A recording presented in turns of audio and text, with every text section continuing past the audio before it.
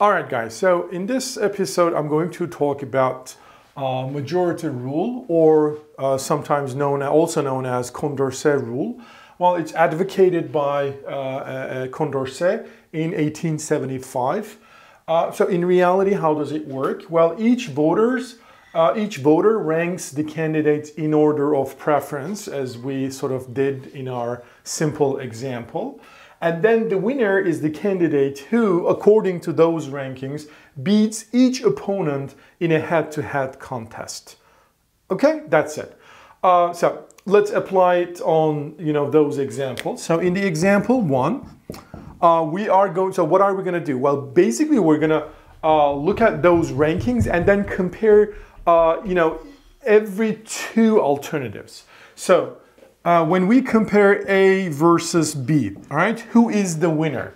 Well, remember here, according to this profile of preferences, A over B, the number of people who prefer A to B is, well, these three guys, those five guys, so 8, and then these guys prefer B to A. So therefore, 8 people prefer A to B, and then 13 people prefer B to A. So if the only candidates were A and B, B would actually get the majority, right? So therefore, here B beats A, all right?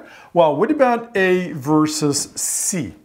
Well, those three guys, voters, prefer A to C. Those 5 guys prefer A to C, C to A, C to A. So you know what? 8 people prefer A to C, and 13 people prefer C to A. So therefore, C beats A.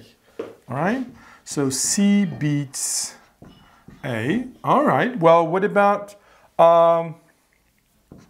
A versus D? Well, here, A beats D, A beats D, D beats A, D beats A. So you know what? 13 people prefer D over A, and then only 8 people prefer A over D. So therefore, D beats A. Well, you know what? A is beaten by all the other candidates. For that reason, we call A Condorcet loser. All right? What does that mean? That means, well, remember the plurality rule actually elects candidate A because it is the candidate who gets the most votes.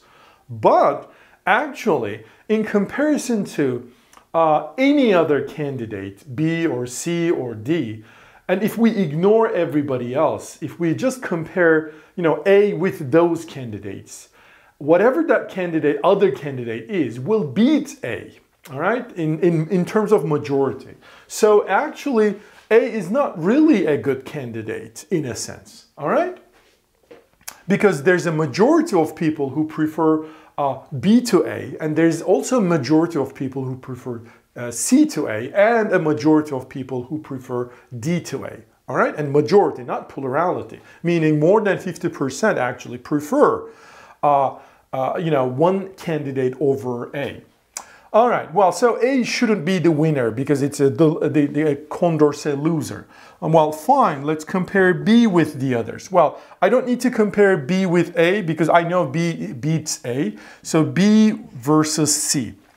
Well, again, I only look at BC comparisons. So BC here, CB here, BC here, CB here. So BC and BC. So 3 plus 7, 10 people prefer B to C. And then 5 plus 6 people prefers C to B, so 11 people. So who gets the majority? C. So you know what? C beats B. Okay? All right, well, what about B versus D? All right, so B better than D, B better than D, B better than D. Well, everybody prefers B over D, so therefore B beats D. Well, by the way, because B beats one of the alternatives, neither B nor C nor D are a loser, Condorcet loser, all right? But doesn't mean that we found the Condorcet winner yet. So here, Obviously, B is not a Condorcet winner because there is another candidate, C, which beats B. All right? So here, and again, D is not a Condorcet winner because B beats D. So after this two kind of step, I have a guess that C is going to be the Condorcet winner. But let's continue with C versus D, right? Because I don't need to compare C with A, C beat B, I'm sorry. So all I need to do is C versus D. So when I look at C and D, so C better than D, C better than D, D better than C, C better. So as you see, only 7 people prefer D over C. The majority actually prefer C over D. So therefore, C beats D. All right, well, that's it. So these are all head-to-head, all potential head-to-head contests. So I don't know if you can see it, but a simple diagram could actually help. So this is how it goes. So you can put it this way. So B beats A. So B beats A in terms of majority. So this is the majority.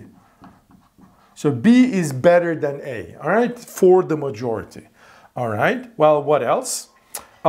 C beats B, so C must be better than B, and C beats A as well, so therefore C is the third best. Well, what about D? Well, D beats A, so D is somewhere, above A, where exactly? B beats D, so therefore D is here, and remember C also beats D. So you know what? For the majority, C is the top, B is the second, D is the third, A is the worst. So for that reason, A is the Condorcet loser and C is the Condorcet winner, or the majority rule winner. So therefore, majority rule, in conclusion, will select C in example 1. All right? Again, it's not the plurality. So the C is going to be the winning alternative in example 1. All right? Well, what about example 2? Well, in example 2, everything is very much the same. So all we have to do is just keep, those one-to-one contests. So according to example 2, again, as you change the preference profile, the outcome may be different. So A versus B. B is better than A is better than B, and A is better than B. So the majority for 13 people, A beats B. Okay. A versus C. A better than C, A better than C, so A beats C, good. A versus D. A is better than D, D is better than A is better than D, so 13 people thinks A beats D. You know what? I don't really need to look at B versus C, B versus D, or C versus D. Well, why is that? Well, because B, C, and D, well, I don't know the relationship between these three, but they will always be worse than A for the majority. I mean, when we look at the head-to-head contest between A and B, A and C, A and D, A will always be the winner. So therefore, it is the Condorcet winner. All right? So in this profile, majority rule picks A in example 2. All right? So that's it. That's how the majority rule or the Condorcet winner is determined.